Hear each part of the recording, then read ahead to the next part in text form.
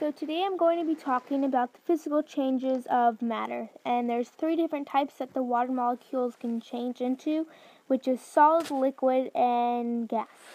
So for the first transformation, which is solid to liquid, the water molecules are stationary as they are solid.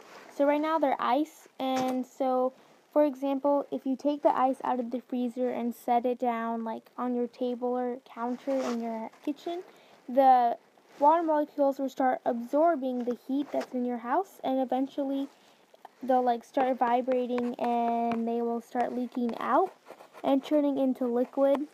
And so once they're liquid, this process is called melting.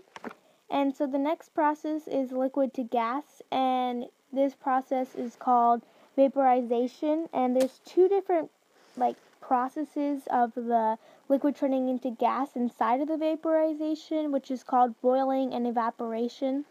So for the boiling part of the vaporization is when, say you put the liquid into a pan and you put it over the stove. Eventually the heat will start boiling the water, and the water molecules will start absorbing that energy, and they'll start forming bubbles at the bottom of the pan, and they'll start rising up, and that turns into steam.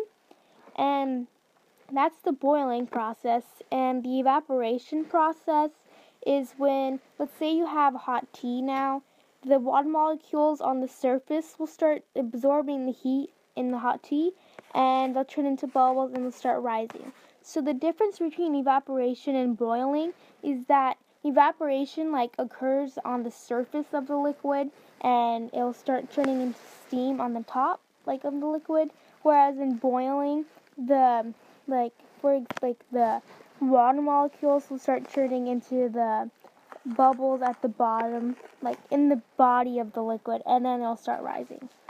And so for gas to turn into liquid, this is the water molecules move a lot, and the gas is that's the moving. Anyways, so the turn gas into liquid, the process is called condensation. So the water molecules are losing a lot of energy in the condensation process. So for example, in the shower, all that steam and gas, when it hits the mirror, which is a cold surface, the water molecules turn into liquid because it lost a lot of the heat, which was their energy, so it turns into liquid. And now liquid to solid is when you'll take the liquid, water molecules are losing a lot more energy.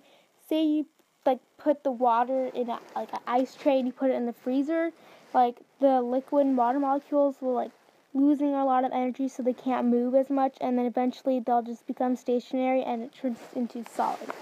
So those were the three physical changes of matter, and I hope you guys enjoyed.